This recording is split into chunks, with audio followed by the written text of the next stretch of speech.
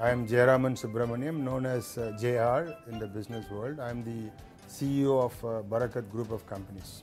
Barakat, though it started as a trading company in fresh fruits and vegetables, we further took it on to processing in juice, cut fruits and vegetables, and then with that is not alone enough for the customers, because with this pulp and things which are left out, we can also take a certain percentage for jam as well as ice cream.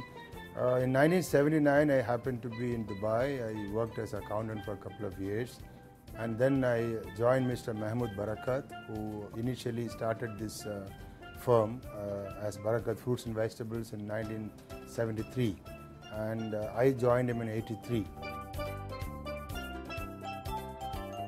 I wanted to go one step ahead of the rest of the market, so I started importing from Europe and worldwide with exotic fruits which was never introduced here.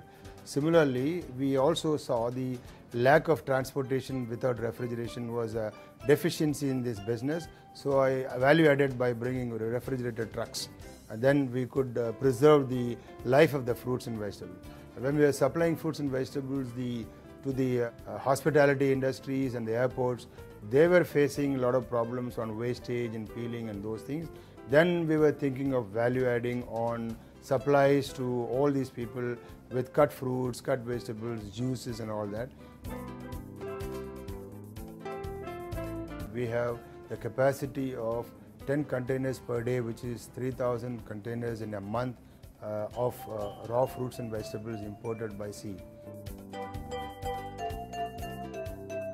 A Barakati is the definition of being human first, than being a human being.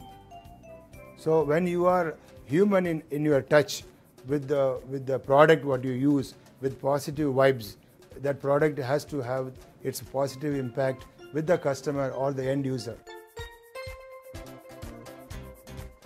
Customer trust is the most important. Every step what you take is based on the customer trust. The moment you lose the customer trust, your business is going to be down in the drain. There is no end in the race of winning.